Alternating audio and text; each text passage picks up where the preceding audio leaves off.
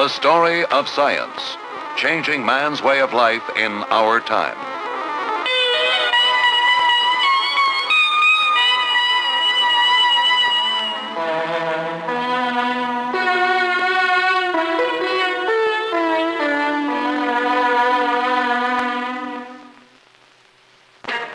In a famous children's story, one remembers the small boy who walked the earth in 7-league boots, covering miles with each stride. At the General Electric Company's Research and Development Center near Schenectady, New York, where anything that man or child might imagine is not considered impossible, one may witness a scientific endeavor to convert a man's legs into those of a giant. On a platform inside the cab of this walking truck, the operator goes through the motions of walking. And the truck on its 10-foot legs duplicates his motions.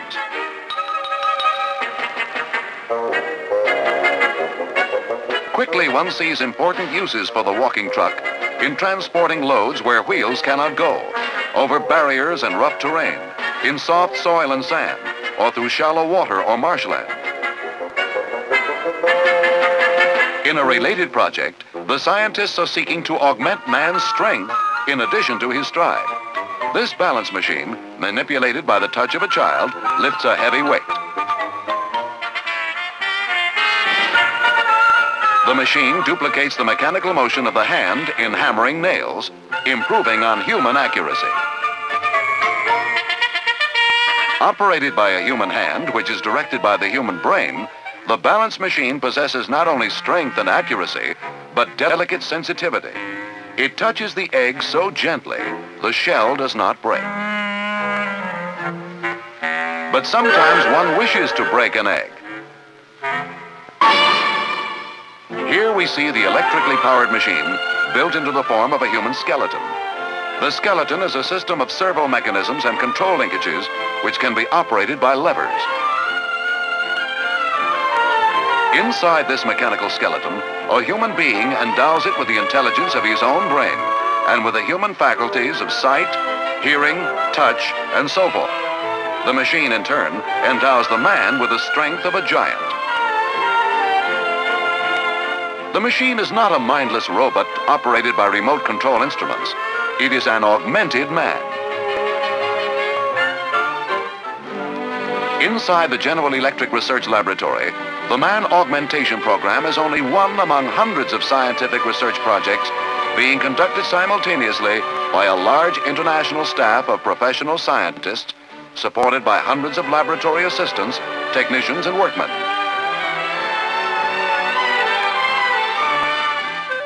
In the United States, scientific research has assumed proportions of a huge industry in itself.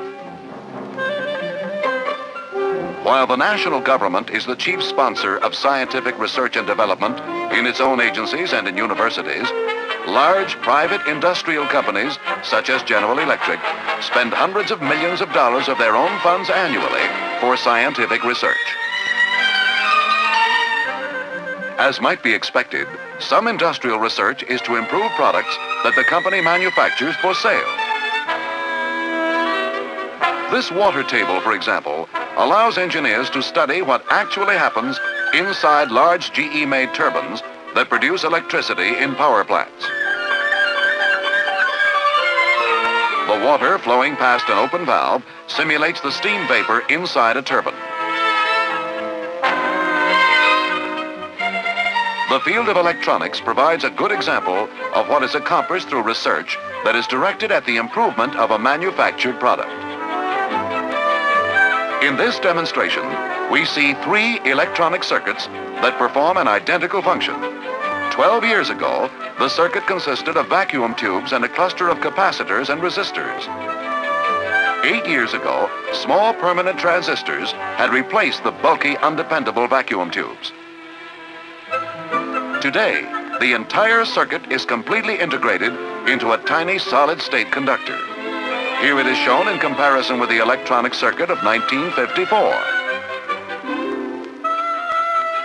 The miniaturization of electronic circuits into these tiny components, which give reliable performance amidst severe heat and cold, vibration, twist and spin, impact shock and radiation exposure, has made possible our new era of computers, space exploration, and high-speed communications. It is quite logical that industrial science research should be directed at the improvement of manufactured products. But people are often surprised to discover that many scientists who are employed by private companies devote their full time, year after year, to experiments that have no practical purpose. Dozens of laboratories within the GE research installation resemble university classrooms where scholars and mathematicians discuss subjects and equations that are far removed from the practicalities of industry. These scientists are given the same status and the same monetary support for their basic research as other scientists working on projects that will have immediate application and predictable benefits for the company. To appreciate the reason for this costly backing of research that is seemingly pointless, one must realize, as GE and other companies realize, that the truly great discoveries of science, the fundamental breakthroughs, have most often resulted from scientific research that had no specific or practical goal. The scientist who is left free to pursue the truths of nature, no matter where his research may lead, and who is free to fail time and time again without criticism, may in the end come to a finding. This finding may be valuable immediately, eventually, or not at all. At General Electric, a group of scientists discovered a way to change the molecular structure of a plastic material, giving the plastic a new toughness and flexibility. This resulted in a line of plastic products that could replace metal pipes, rods, and many other items of everyday use. A different research project involving plastics produced a synthetic plastic material that will conduct electricity instead of resisting it. This phenomenon, although interesting, has only minor application at the present time. This tiny particle, whose size can be seen in comparison with a small coin, is a bearing that might become loose or damaged in a large motor. If so, that part of the motor, when in operation, would produce a sound with just a shade of difference from its characteristic sound when functioning normally. GE scientists, using small model motors, have developed a technique called mechanical signature analysis, which detects through a sensor any unusual sound, no matter how small, that may identify a malfunction within the motor or a warning sound that something may soon go wrong.